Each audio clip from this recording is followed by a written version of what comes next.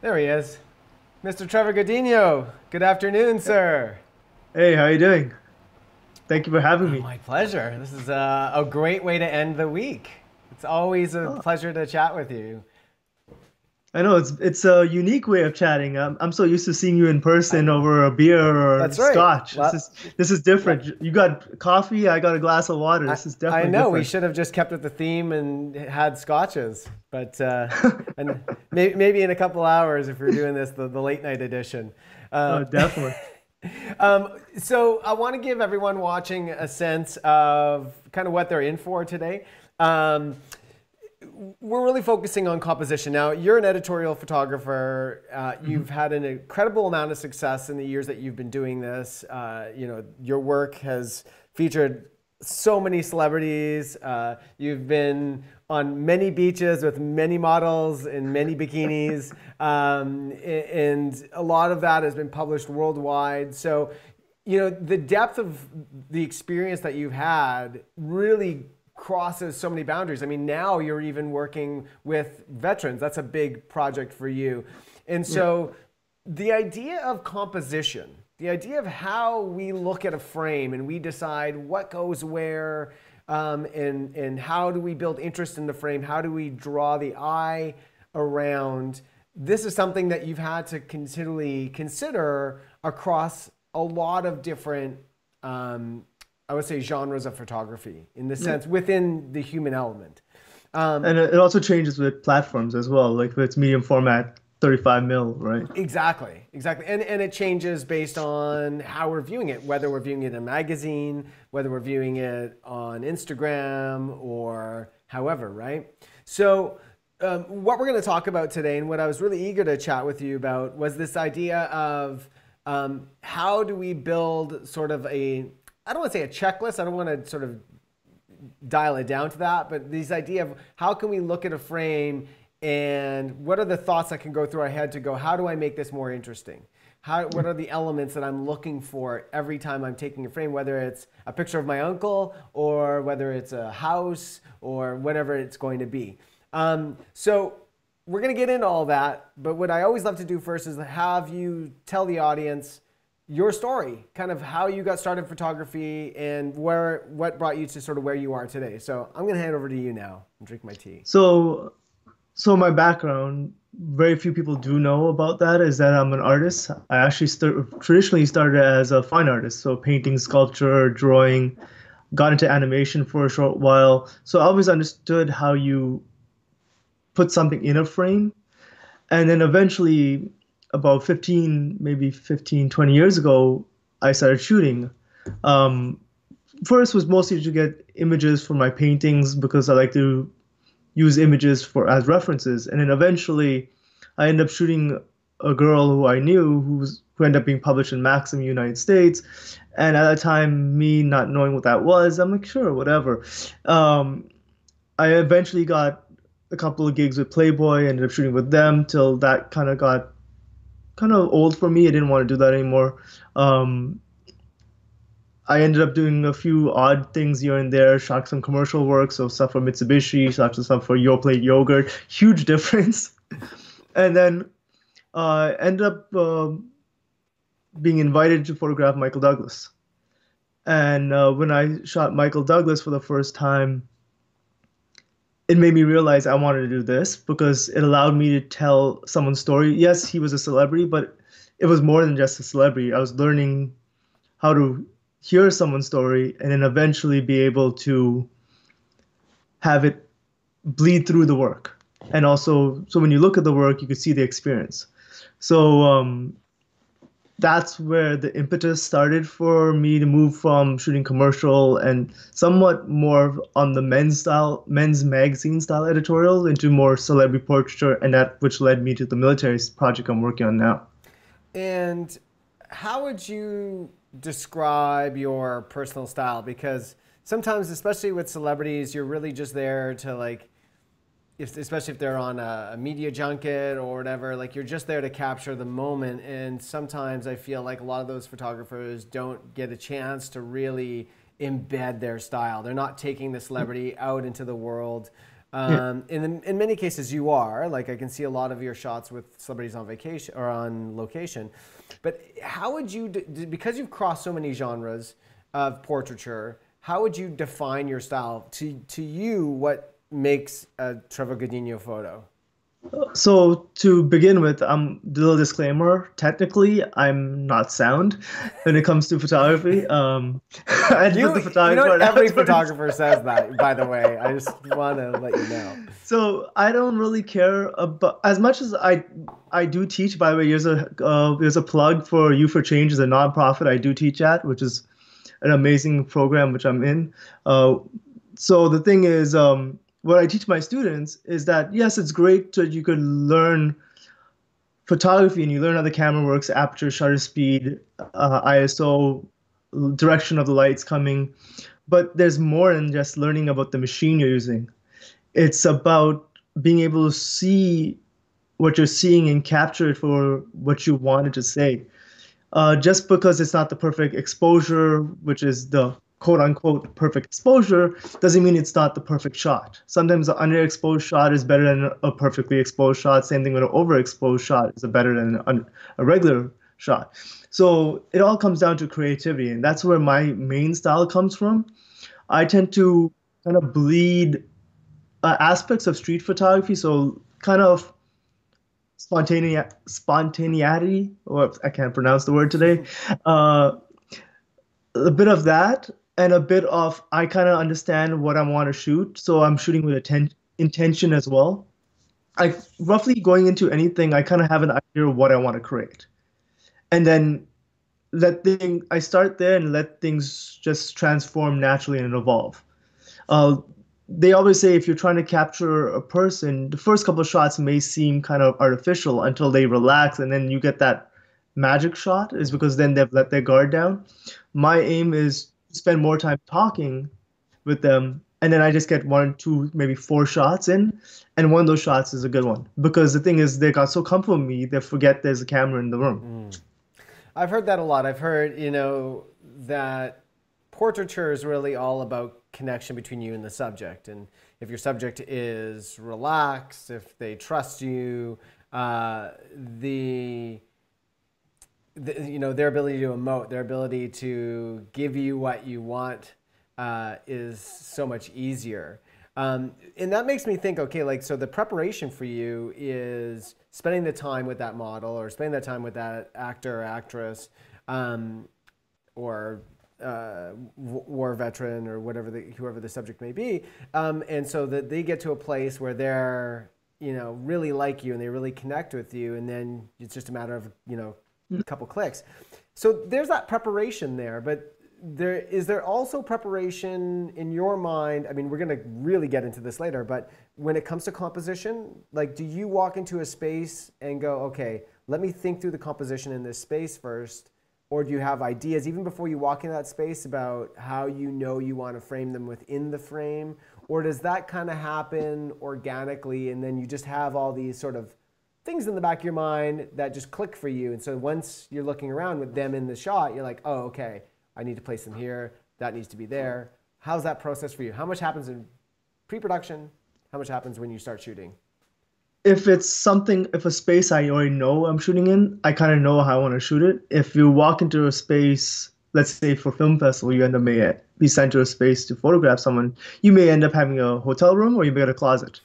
So based on how much space you have, composition has to evolve. It's great you may have ideas how you want to do it, but until you actually get there and see what constraints you have, everything still has to be very fluid. You have to be able to have multiple A, B's, and C's planned out. In the case you can't do A, you have an option.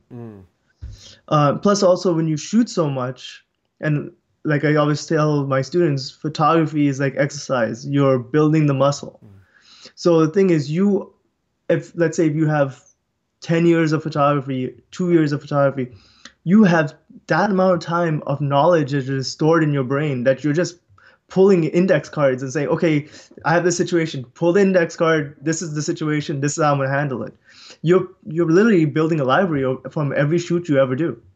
And when it comes to celebrities, because what I've always heard with like high profile people, whether they're sports figures or otherwise, is that you don't have a lot of time with them. So you don't really have that time to, you know, if Coco Rocha walks in, that you don't have an hour to like befriend them. You've got 5 minutes. So in those particular situations, how much prep time do you have in this space? How do you take that 5 minutes, befriend them in 5 minutes, get the shots you need, consider like composition? How do you deal with all that? So be it a celebrity or just any person coming off the street, it's the same thing. It's like if you aren't able to communicate, you're going to have a wall, no matter if it's a celebrity who has really tight security or if it's just anyone. The thing is, number one thing, you have a short amount of time to communicate exactly what you want to do, what you want to get from them, and it's pretty much like ballroom dancing. Someone is leading and the other person's following, but they have to trust you to follow. Right. This is a bit of a non sequitur, but it's one that, you know, everyone's really interested in most of the time, and so I always try to make a point to cover it. And we are a store; we sell all these things that photographers use, so I feel somewhat beholden to talk about equipment. But you and I have had a lot of discussions about equipment, and despite, you know, this idea that you're not that technical, which is not true. So quickly give us a bit of a rundown. I guess you got a question that's popping in here, so we're going to get to our first question in a second here.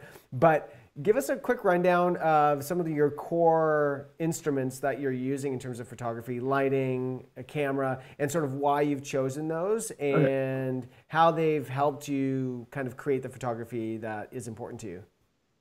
Okay, so to begin with, I'm old. So I started shooting film when digital was like really expensive. So when I got into shooting like photography, I shot 35mm film.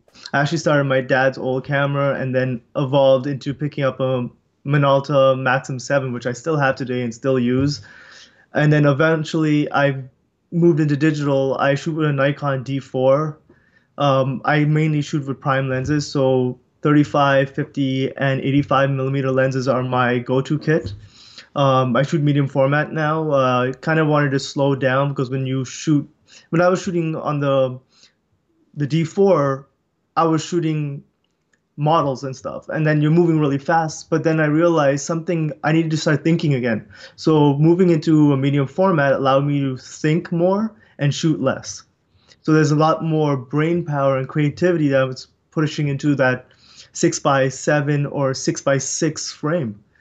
Eventually, my aim is to go to 8x10. So that's going to be even slower. That's like a snail's pace.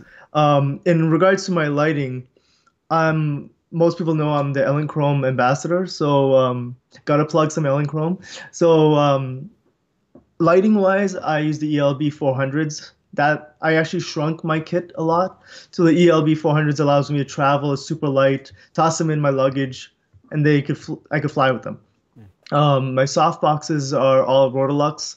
There's a 100 octo, then there's the 120 octo, and then there's a 100 by 100 softbox.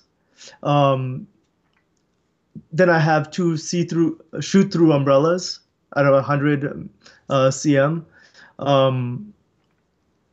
which are great because for really tight spaces, it can light up the room. Only thing you have a lot more spill when you use the umbrellas. Then when you bring in flags and stuff like that, it kind of helps you control that. But that's pretty much my equipment. I sometimes call Vistek to grab a hold of an ELB 1200 when I need the extra power. One thing I love about the ELBs is that, especially the new series compared to the old Quadro kits, they have high sync, which allows you to do some really cool stuff when you're shooting outdoors. So you're not restricted by the 200th of a second or the 250th of a second flash ratio that your cameras used to have. Right. There's as much technical as you're going to get from me, okay? Perfect. I won't ask any more of you. All right, so let's get to this topic of composition. I did want to address the question that we got from Trevor, from Tony. My apologies, Tony. And we did address a bit of that, which is Tony was asking, what equipment would you use? And you definitely addressed some of that. But he also had a specific question about lighting your subject. So I think we're going to get into that, Anthony. So hang tight, because I think that's going to come a little further along. We'll get to that. In the meantime, let's start down this path of talking about composition. Now, set it up for us. Okay. Why is composition important? Is it a matter of how humans think about aesthetics, or does it serve a storytelling purpose, or both? For you, how do you describe the importance of composition? So when you read a book, depending which part of the world you are, you read right to left or left to right, depending, like I said, which part of the world you are. And if you're speaking Arabic, you're reading the opposite way. So the thing is, an image is read similar as reading a book. You need to know the process.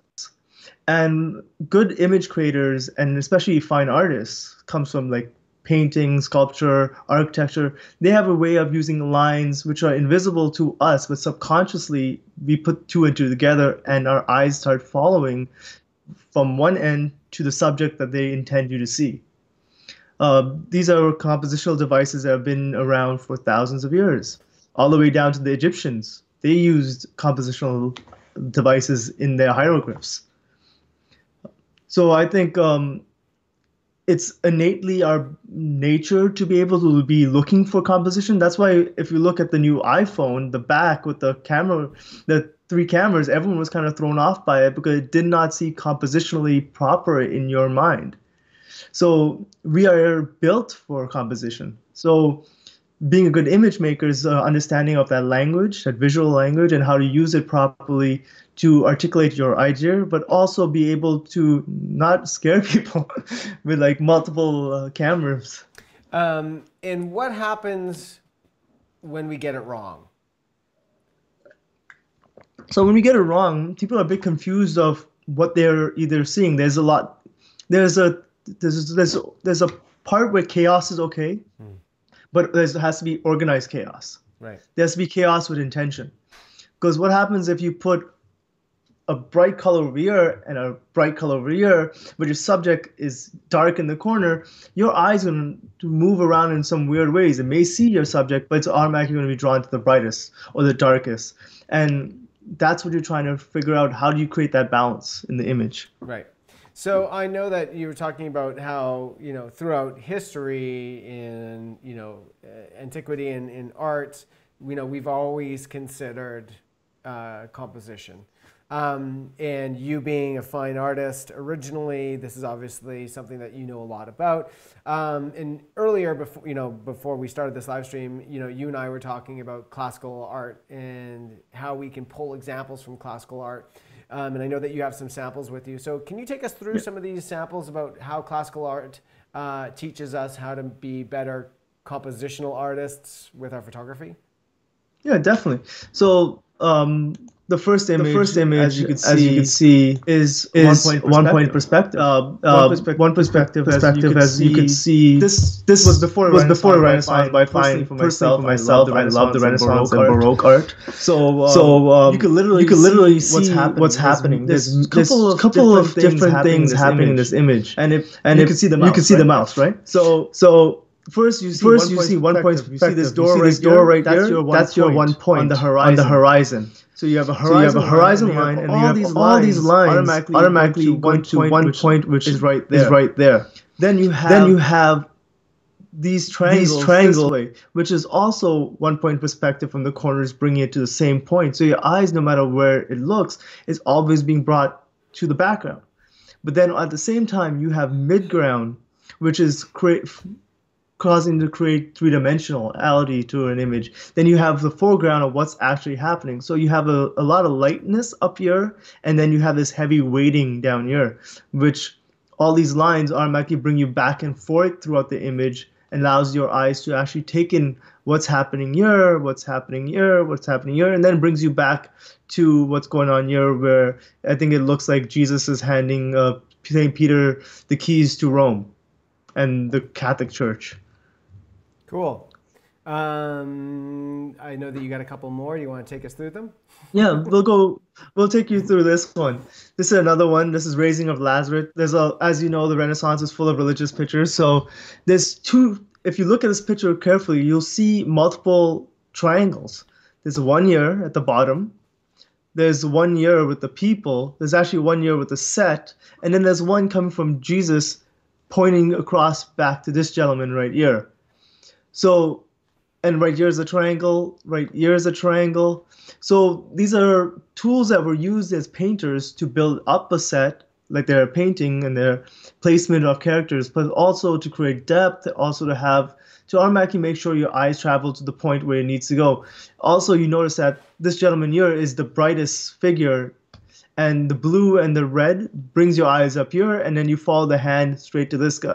So even with the hands, it's almost creating an indivisible line that your mind jumps from here to these hands, and then you flow around. So quick question about all this, because this is a painting where they had a lot of time to contemplate all of this subtle and subliminal geometric shapes and leading lines. But when we have to take photographs, we don't always get that. I mean, certainly we can set, like still life kind of stuff up where we can really art direct it.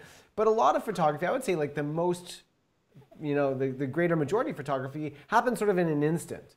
So I've got a question for you, after we're done this segment, just talking about, give us that list of things we're looking for, whether it's rule of thirds or whatever those things are. And maybe geometric shapes is one of those things. But how can we look at something like this and go, okay, I see the hand in a leading line that's, driving us towards the center. I see these triangles.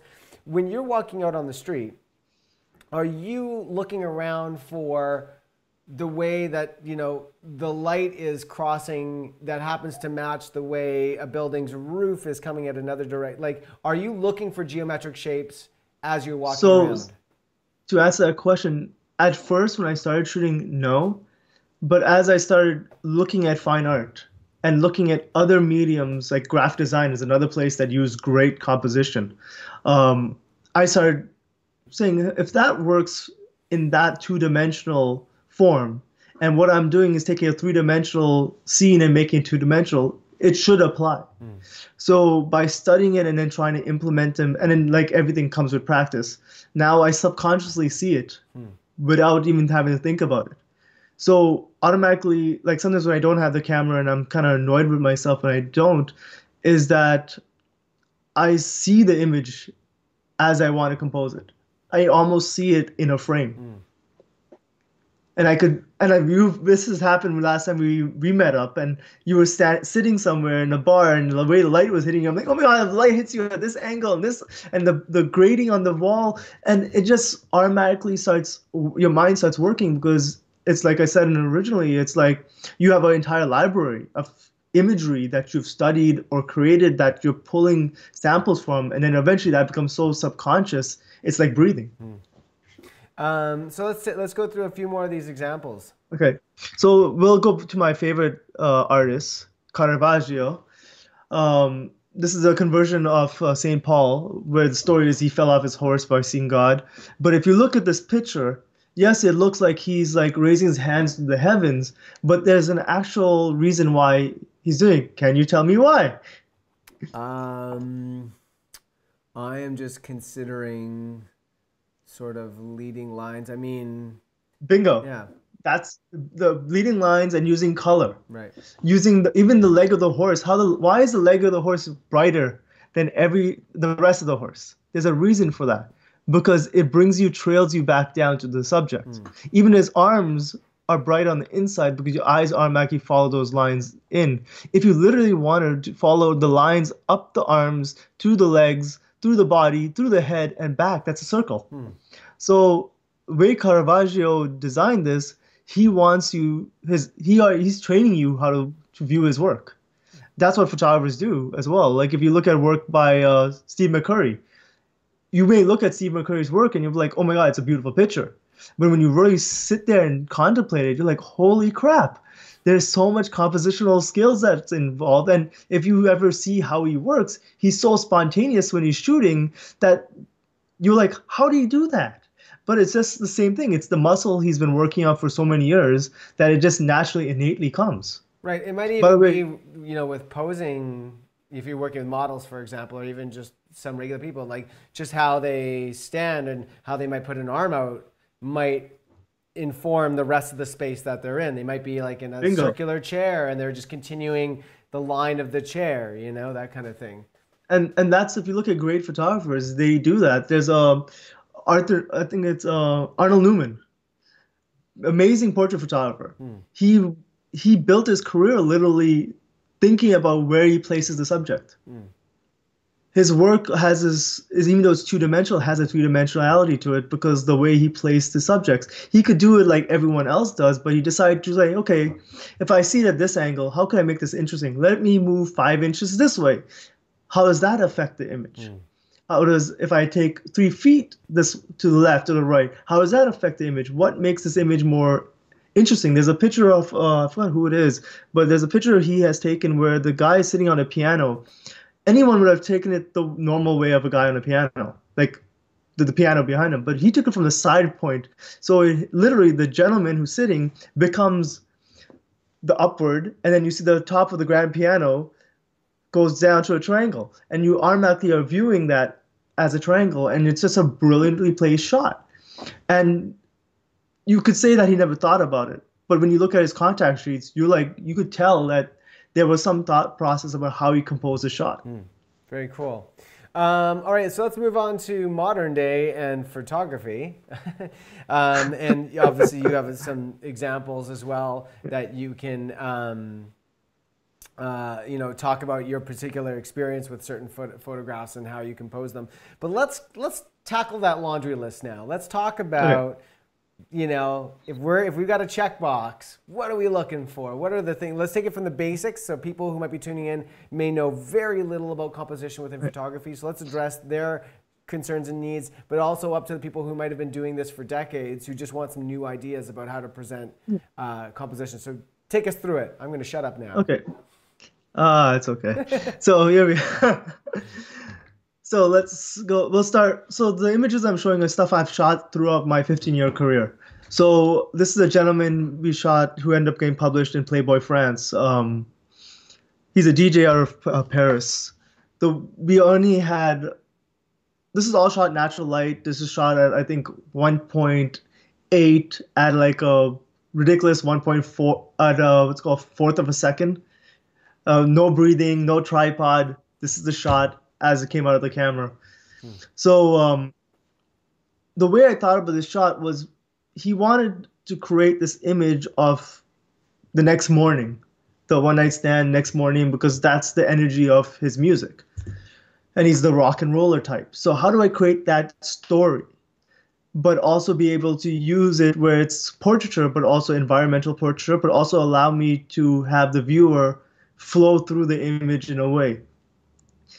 If you look at the image, how I've composed it, even with the way the woman is lying, and if you go from her head to his head, down to his body, and back up again, like right here, there's a full triangle. Even the way the lines are reading, the way, even where the bed is, it's all created to create this three-dimensionality. By putting them at the corner of the bed, you have this line and this line bringing you right here. And this also incorporates the rule of thirds. Mm-hmm. Yeah, that's really cool. I mean, it's funny. I've looked at this photo many, many times. And now that you're mentioning it, I do see how his right shoulder, the angle of his neckline and shoulder really drive down to her face. And then where her hands are, just the way the light fall off drives down to his sort of waist. And then, yeah, his arm brings you back up again. That's super cool. But also realize the other triangles. This is actually a triangle I noticed after we did the first couple of shots, that this arm becomes a triangle that points back at him. Yeah. Wow. And that's just something you see in paintings. You see that in what's called graphic design. And it's just starting thinking about those things while you're creating it. Even if you look at the way, like the contrast and his pants and everything, why it was shot in black and white compared to color, that all has a reason for it. Right. Like I know in color, it may not have the same impact because I know the different we actually didn't have any strobes. We shot natural light. I threw the lamp at the bottom to create some light in the background to separate the subject from the background. But if this was yellowy light, it may not have the same effect, right? Is there, I mean, I know there's not really a good answer to this, but is there something you could tell somebody about when the right time is to shoot black and white versus color when we're considering composition? The thing is, if you want something to look very graphic, like the lighting is very graphic, and going black and white will only enhance the graphic nature of it and the texture and the mood, go black and white. But if you're shooting, I was listening to Steve McCurry, his masterclass recently, and he was talking about if you're shooting Tibetan monks running on a white like temple, the red in their outfits is part of that story. If you're shooting in India during Holi, the color is part of that story. So taking out the color kind of robs you from what that actual story is, what that subject is. So depending on what your subject matter is and what you want the viewer to read from the image, you have that ability to go black and white, or shoot in color and change it in Photoshop later. Then you have both versions. That's true. Well, I guess if you shoot raw, you always have that version, right? You always have that ability. Yeah. But I think that that's fundamentally, you should know how you're going to present this to the world in the end, because my whole thought process here is that if there's so many colors going on, but the light is great, Yeah. shooting black and white allows you to just turn off, you could basically put on the black and white filter on your camera. You're still going to get the color raw image if you're shooting raw plus JPEG or whatever. But by putting that black and white on, you can stop dealing with color and just focus on how the light falls, right? And plus also there's one big thing is that using color is a compositional tool. So if there's two colors that aren't gelling well compositionally, going black and white kind of neutralizes that effect. Yeah, exactly. All right. And that's key. What else you got for us? So let's go using shadow and lighting. So this is taken in New Orleans. I was on vacation, but I don't think any real photographer's on vacation. You're always working, you're always seeing things. So we were in this old building, and right out the window was this chef sitting. And the way I built this image, and it built it subconsciously, or I built the image before I even took the picture. I saw it and I had to capture it this way, was that using the shadow and the light, like if you even look at the curtains, the way the light goes through the curtains, it's pointing you directly down to the subject. Having this being a dark interior, like exposing it that way, allows you to see this brightness. So your eyes automatically go down here. You could fight, when you look at this image, you automatically are fighting to look up. Do you feel that way? So using that compositional, that weight between all that darkness versus the light, and even the ratio of darkness to light in the image, I could have gone at a lower angle and shot the window much higher, but then it wouldn't have the same weight that the higher level of darkness pushes you down. And there's a feel of pressure that makes you want to look down. Cool. The next one is this gentleman. I was shooting an editorial for a magazine about artisan jewelry makers. There's a few things that are using this mid-ground, foreground, background as a compositional, being out of focus, the foreground, out of focus, background. And then the mid-ground being super sharp automatically clues you into where you want to be looking. Plus also, the luck of the draw is having his fluorescent light him up that way. Also allows you to envelope yourself in the image. Even the way I kind of broke the frame by having things climb off the frame allows you to kind of confine your view to the center. This is normally they say do not put your subjects in the center of the image. There's a few times, depending on how you combine various compositional devices, you could actually still put someone in the middle and still create a beautiful shot. Very cool. So this image of Al Pacino, which was probably one of my favorite moments in my career. I love Al Pacino, from The Godfather onwards, one of my favorite actors. Using this shot, I only had like a few seconds with him, literally. So didn't have too much time to like figure out where we would shoot, whatever. Found a white wall, shot him against the white wall. the way I placed them in the corner, you have this balance between negative, positive space. You have all this negative space and him filling out the positive space, and also his being black and white, the darkness. It's pretty much a yin and yang kind of Yeah. effect, and it allows you to create balance in this image. You could see that he takes up less space than the white, but for some reason, he still weighs more in the image. So you're automatically looking at him, and there's also a triangle that goes from the top down to the bottom. If you follow his head straight down to his shoulder. Then you have this shot, which was originally started as a fun shoot, which ended up being used by Belstaff, the motorcycle brand, the motorcycle clothing brand, which was pretty cool. I like watching films. So a lot of composition you could actually see in the way cinematographers film, and you could attest to that. So even placing him like the rule of thirds in this image, bringing him almost cutting the frame so he's so close to you also creates the impact of his image. If I actually captured his entire figure with the background, it wouldn't have the same impact, that power, that mood, that mystery that comes with this image. And I have this addiction of black and white, as you guys could see. And what we're looking at here, you talked about rule of thirds, and talked about, that's sort of the bread and butter of cinematography and of videography is, chopping up your camera into thirds. So talk about how you look at thirds both in a portrait aspect and in the case that you were just showing us there in a landscape aspect.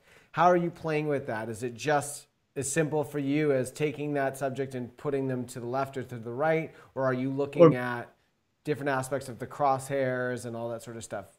So the way I look at it, I normally it's weird that I see it in my head before it's in the camera. So I kind of know what I want to say with the image and how I want to place it and where I want to weight the image. Like if I put the subject on, let's say, the right side, so on my right, he would block those two tombstones in the distance. And yeah, and also where he's placed, he would actually be sitting where the tree is.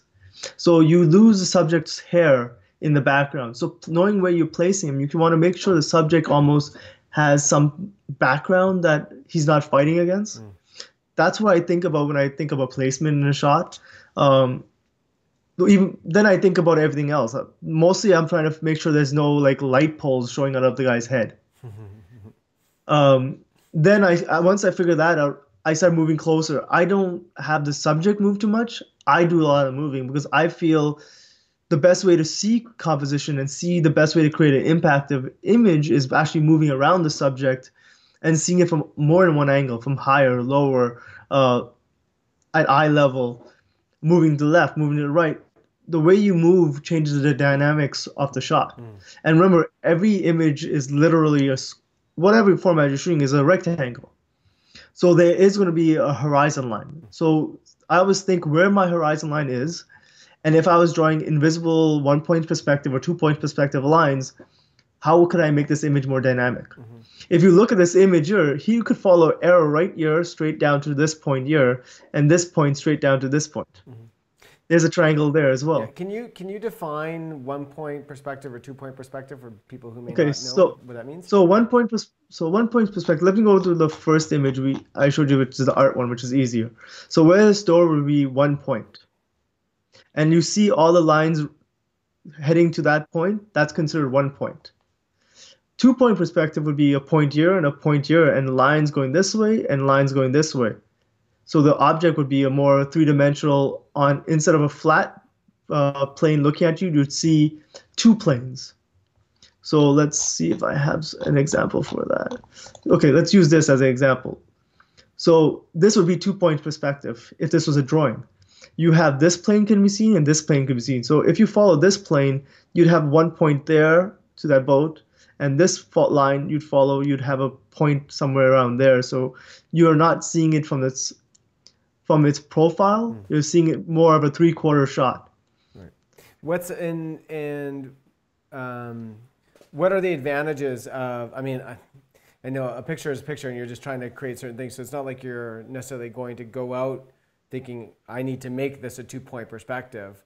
But are you thinking a little about, when you want a single point and when, because my fear is that a 2-point or 3-point perspective may also complicate the image and may not lead the eye where you want it to. So how do we know when we're getting into a situation where we want to add other points of interest? So here's a good example. If you look at any portraits of anything shot in a subway tunnel, that's 1 point perspective because it's receding back into a tunnel. There are some stuff I've shot in the past which are images of people when I was in Italy walking through tunnels and through arcs.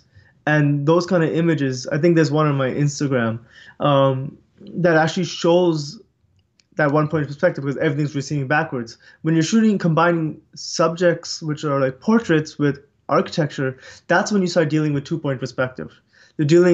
Some things you may have a subject flush portrait to portrait, like side profile to side profile of the building.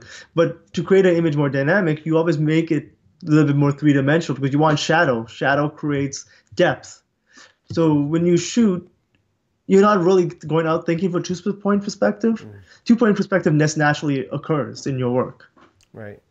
And when we're trying to, I mean, I don't know about you, but I find it's easier to tell a story for me because I work as a cinematographer that I always think horizontally and that we're telling a story horizontally. And one of the reasons that we push somebody to the side, not just so that it's aesthetic, but it also informs them because we see them, but we also see the space that they're in. When it's turned to sort of portrait aspect, I find that's a little bit more difficult for me.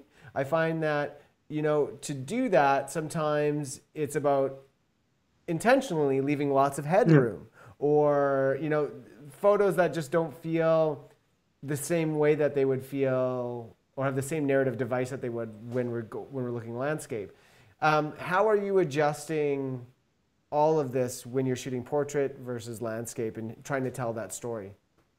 So that came very hard for me. I tend to shoot horizontally.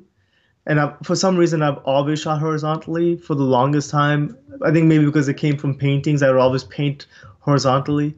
I had an art director once told me that, remember magazines are 2-page spreads. Think rectangular. And then flip it on its side. And I'm like, oh yeah. Because when you're shooting a cover, it's great. It's perfectly vertical. But then you go horizontally, you're like, I have more space to play with. And sometimes that when I was younger as a photographer, that scared me, having so much place to play with. As I got older, I'm like, depending on how I'm shooting, negative space is not a bad thing. Empty space is not a bad thing. If you could manage your background well for environmental photography, having things that add to the story is not a bad thing. So that's when I started shooting more horizontally. Horizontally. But definitely shooting vertically, for me personally, I would tend to have subjects like the Al Pacino picture more on one side, sometimes in the middle, or I'd bring them super close, very close-up shots of their face, eliminating a lot of the other parts of them, just because then you have more impact when it's really close up, eyes, nose, mouth, expression, and it creates more of a tension between the subject and the viewer because it's up in your face. One of the things that can translate between horizontal and vertical or portrait and landscape is this, and it's a bit controversial because some people say it doesn't matter at all, and some people say it has a huge impact, which is the golden ratio, the sort of cocktail swirl. I'm going to bring it up on the screen here for people to see if you're not familiar with it. Let's see here. I'm going to bring full screen. So it's basically this. For you, how much of this plays a role in composition? Do you completely disregard this, or do you find this to be a useful tool? So in my painting, I used to use it a lot. And like still lifes, when I do still lifes now, which I've started to get back to doing still lifes because we're kind of in captivity, so I can't shoot anyone. So I'm starting to start shooting some still lifes, and I'm thinking about the golden ratio, about where I place certain subjects. Mostly the subjects are bottles of whiskey, but it it's something I have to start thinking about because I kind of forgotten about that role. And like preparing for this talk with you, I had to refresh myself on things that I learned when I was in university and when I was in art school. And I'm like, oh yeah, I don't think about that anymore. But when I look at my work, you could find it in the image, and you're like, how did it get there? But I think it comes down to like, the golden ratio was created because we humanly think that way. Mm.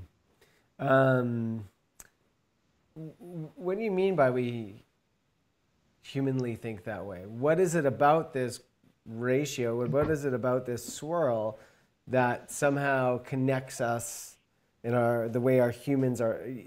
Like, I'm always wondering, is this a social thing that we've been taught, or is there some biological thing that triggers this interest? What have you been told from a classical perspective? As if you go back all the way to Neanderthals, when they started doing the first visual images on walls, our education started there.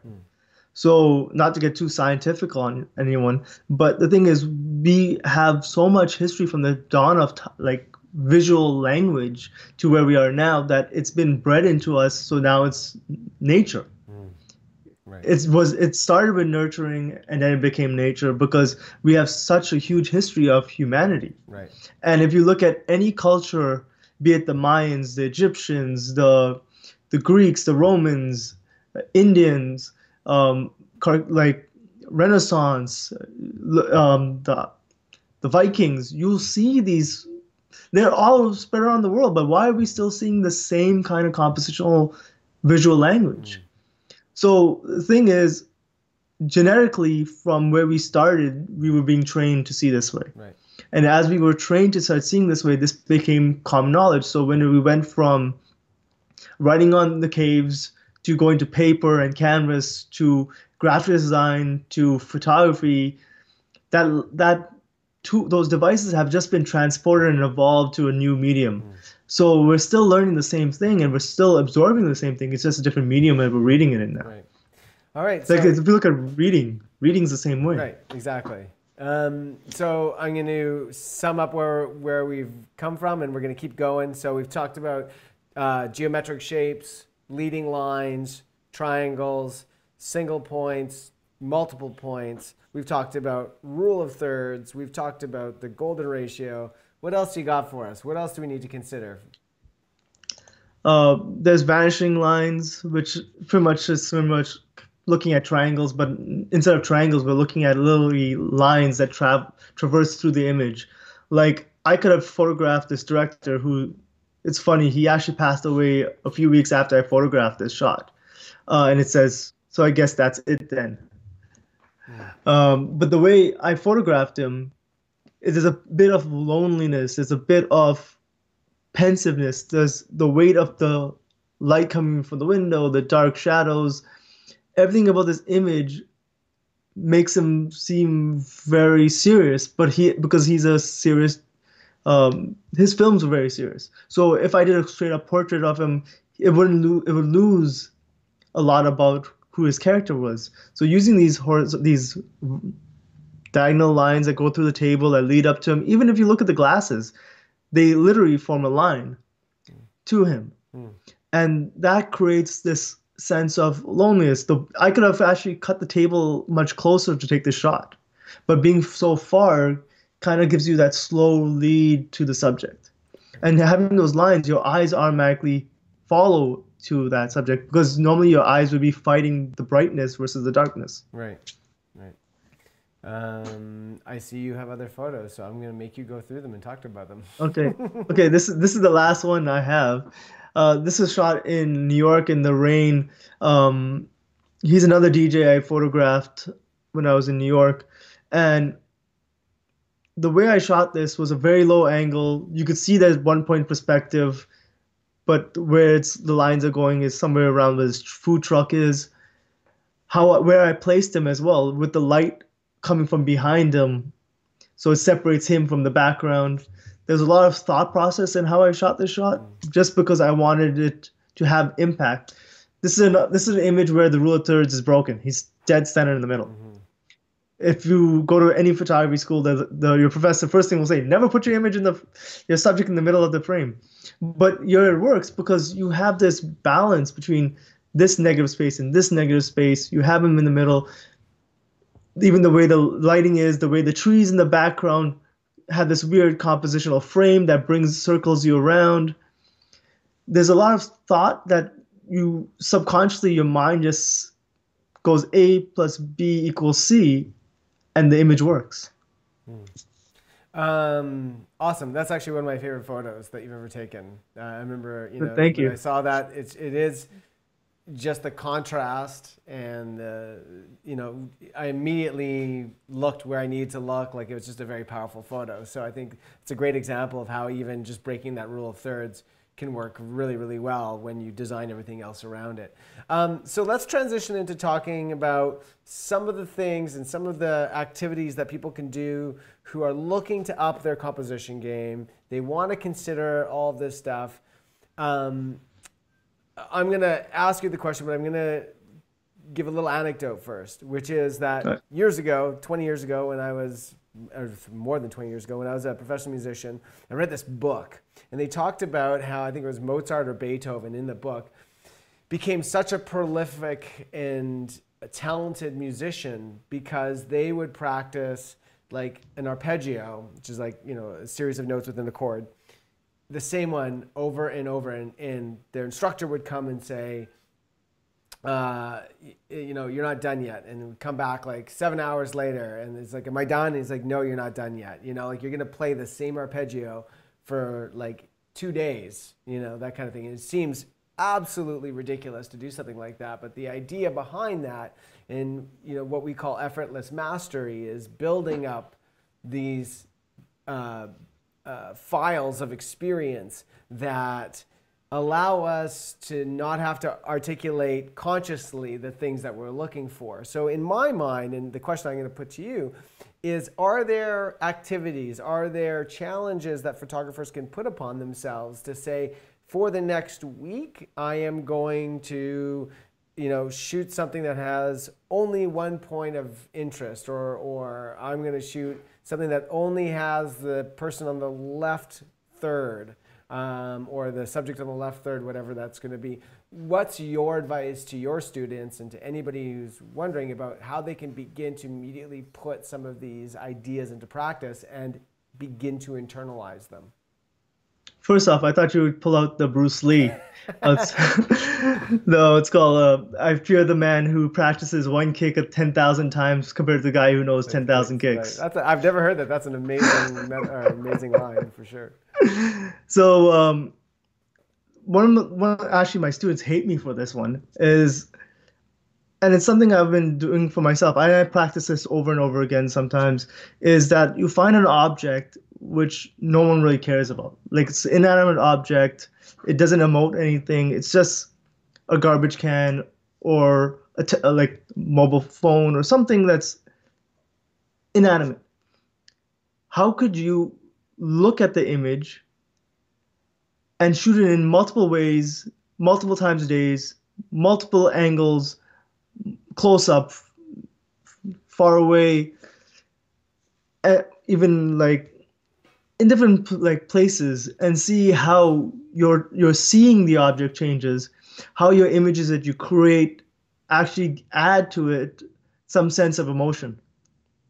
The composition is meant to helps you create objects into emotion. Look at still life. Still life, you have emotions to still life when you look at it.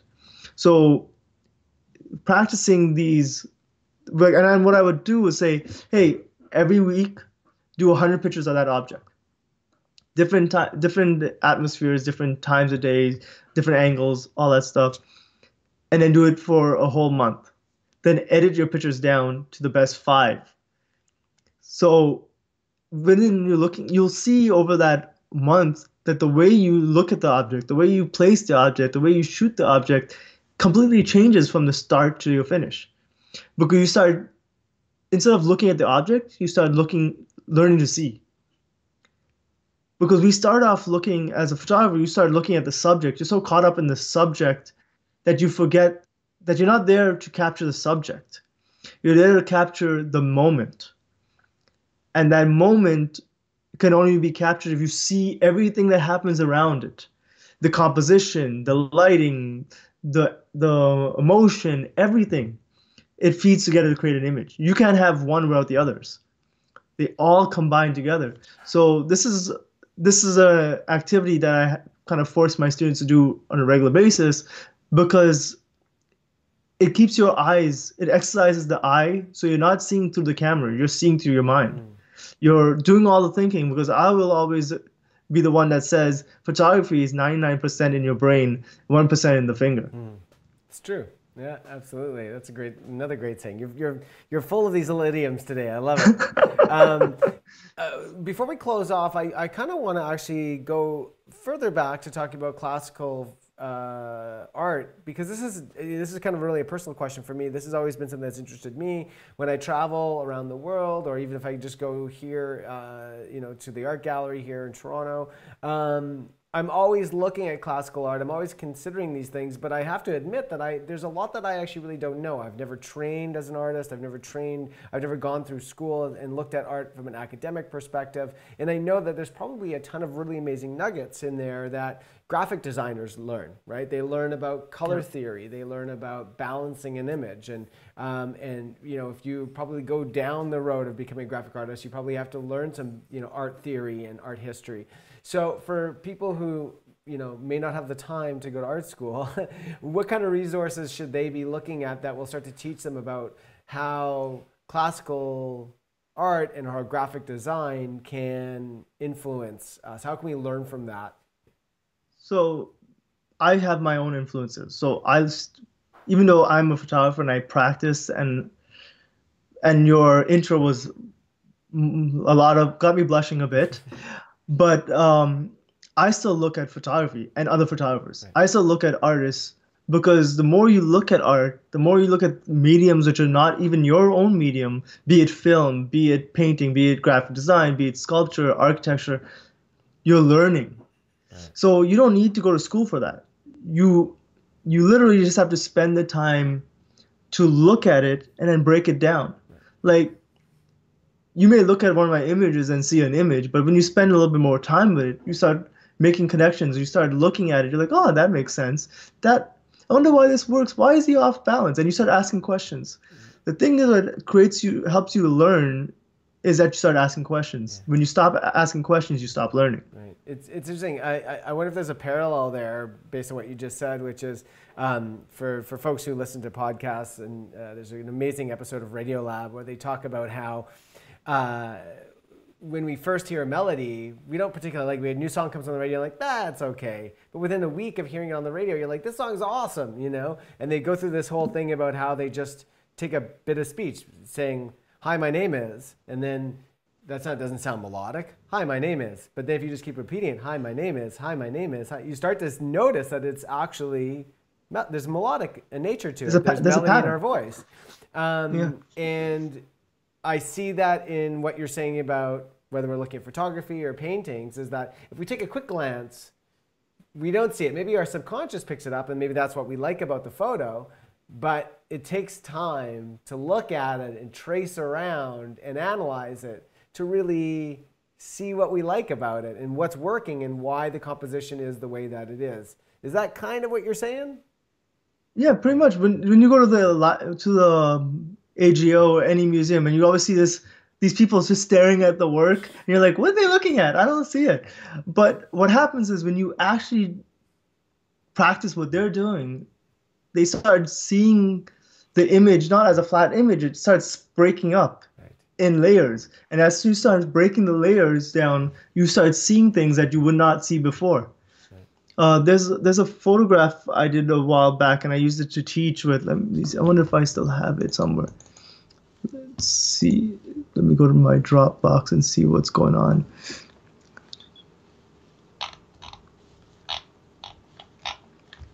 I'm going to show folks your Instagram site while we wait for you to I dig look that for up. this. This is, you know, we look at, even this is, I love this one, the Apple Store. Yeah. You know, it's just in Eaton Center, and it's a perfect sort of vanishing line, even line. It looks like something out of like Stanley Kubrick, 2001, you know, and it's just because it's black and, well, it's also because it's Apple, you know, and you've got some of the classic Godinho shots there that grace the pages of Maxim. Got a lot of great celebrities. Okay, let me found it. All right. I got your screen up now. Take it away. Okay. What do you see? I still see the same one. I still see Okay, so let me swap that to the other screen then. Okay. Let me close this and then I'll swap it. the joys of technology. Yeah, I know. Yeah. Oh, do you see a street scene? I still see the same guy from New York. Let's try it again. Switch window. What do you see now? Let's try this. There we go. Ding, ding, ding, ding. Okay, so if you look at this image, which was shot in Milan, I think in 2014, this, I don't want to rename you. Okay. This is a good example of one point perspective. But also, if you look at this image, it's architectural, it's portraiture because it's a portrait of this woman on the bicycle. But the thing is you start looking at this image, and the way you look at this image, you start seeing more images. So if I was a painting on the wall and you're staring at it, you start seeing this guy here on the phone in the background. You see this guy looking suspicious in the foreground. You see this boy. And that's what literally studying art and photography and looking at the work, you start seeing things that you didn't see when it's all the way the complete image. You have to sometimes zoom in to an image to see what's going on. Awesome. Well, that's pretty much wraps up our, oh, I'm going to bring myself back. There we go. That pretty much wraps up our time. Super awesome conversation. I'm going to leave you with the last word here. Any last thoughts for people watching in terms of just ways they can improve their photography the minute that this live stream is done? I think the best thing, and my what's called prescription to anyone, is just keep shooting. The more you shoot, the more you train yourself to see. The more you shoot, the more ability to be creative you are. I know right now we're in a really tough situation where you can't really go out as much and you can't photograph people you'd like to shoot. Like I originally was supposed to go to Miami, that got canceled. But the thing is, finding things to shoot, if it's being an inanimate object or someone at home, just keep shooting. That's going to keep you creative. That's going to keep your positive energy up. And by doing it, you start adding compositional devices. And then before you know it, it becomes subconscious to you. Right. Right. And I mean, this might be a great time too, because, you know, if life was, you know, when it gets back to normal, it's all about the fast pace of life. We can't find the time. We've got all these distractions, and maybe we're out in the world and there's this happening and that happening, you know, visually, you know, as we're walking around with a camera.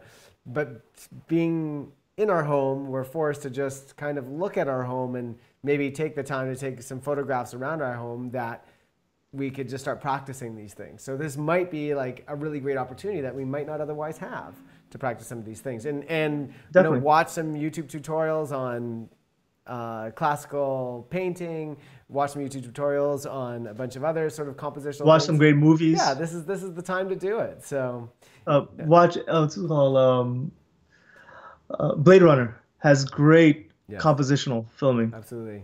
So thank you so much, my friend. It was a pleasure. My pleasure. I hope the next time we talk, we have 2 scotches in front of us. In the meantime, thank you for your time and have a great weekend. Hey, thank you for having me. My pleasure. You too.